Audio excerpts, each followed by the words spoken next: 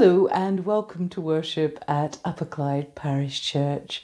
Whether it's your first time here or whether you come here often, it's good that we can join in together to worship in this set apart time, in this set apart space. And so wherever you are and at whatever point in the week you're watching this, the one who knows us, who loves us, and who names us, draws us together, even through the strange magic of cyberspace. So welcome to worship.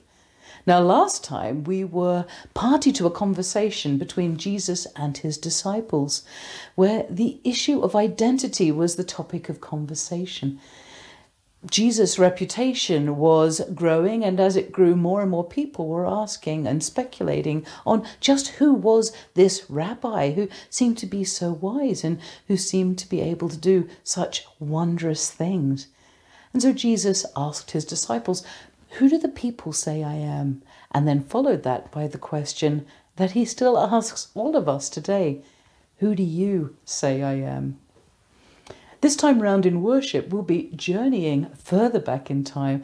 We meet Moses on a mountain who beholds a strange sight, a bush that appears to be burning yet doesn't seem to be affected. It is not consumed by the fire. And here, having been told that he's on holy ground, the question of who is asked by Moses as he encounters God and asks the one who calls him to go on a rescue mission, "Who are you? Who will I say sent me?" And in response, God's name is revealed.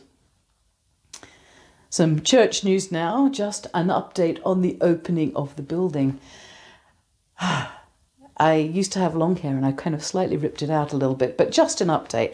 I'm afraid to say there's a wee delay. We're just now waiting on the electrician's report so that we can get that across to Presbytery. And also I'm just waiting to hear from the fire safety folks. So it's just a little bit of limbo time at the moment while waiting for reports. We are so very close to being able to open the building, but I don't think we're now going to make it for the first Sunday in September. We need to have a little bit of time to get the word out to you all. So I think we're going to have to scratch the first Sunday of September. As soon as I know, I will get the message out. I'll get the word out. As I said, the building's all ready to go. We're poised, ready. We're waiting to tie up this last wee thing.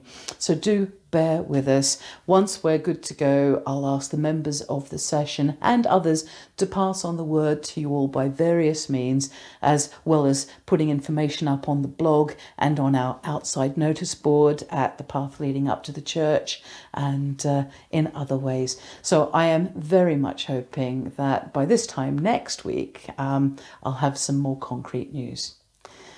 In the meantime, now in more normal, whatever we think of normal is, in more normal circumstances, September would be one of our months where each Sunday there'd be the opportunity to make some kind of a donation to the ongoing work of the Clydesdale Food Bank, donations of food and household items or money.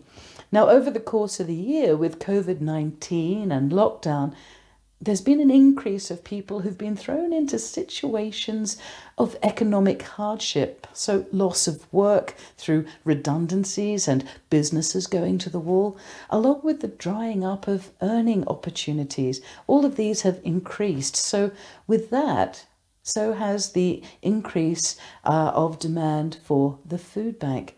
So if you are able to make a donation to help the food bank, help folk within our communities here who are struggling, that would be brilliant. The link to the food bank donate page is both below this clip and it's also on our blog. If you'd prefer to donate food and other items, why not get in touch with me? And again, contact details below. I'm happy for you to leave items such as food and other household goods with me at the manse, and I can organise for them to be uplifted. Thank you in advance, and I'm always gobsmacked by the generosity of the community around here who do give so generously to the food bank. Finally, as usual, those of you with all-age households, don't forget you can access all-age appropriate worship resources to make worship that more user-friendly for our younger friends. The link is both on the blog and again down below this clip.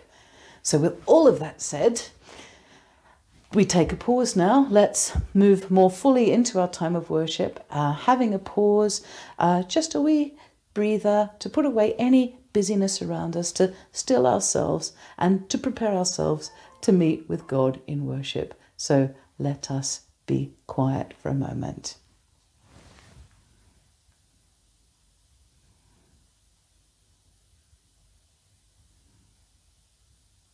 We gather together to worship the God of our fathers and mothers, the God of Abraham and Sarah, the God of Miriam and Moses, who hears the cries of his people and comes to their aid, who meets us on holy ground and calls us to follow, who invites us to leave our selfish ways behind and take up our cross and discover what it means to truly live. This is our God. So let us worship. Our opening hymn of praise is "Let all the world in every corner sing, my God and King."